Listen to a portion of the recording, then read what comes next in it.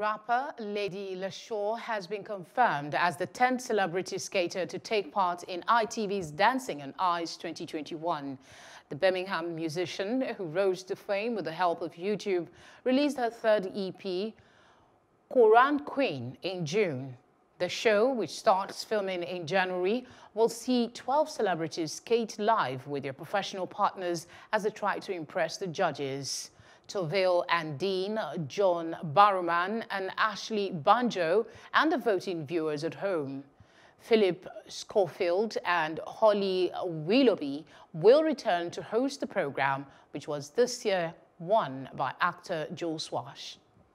Hello, hope you enjoyed the news. Please do subscribe to our YouTube channel and don't forget to hit the notification button so you get notified about fresh news updates.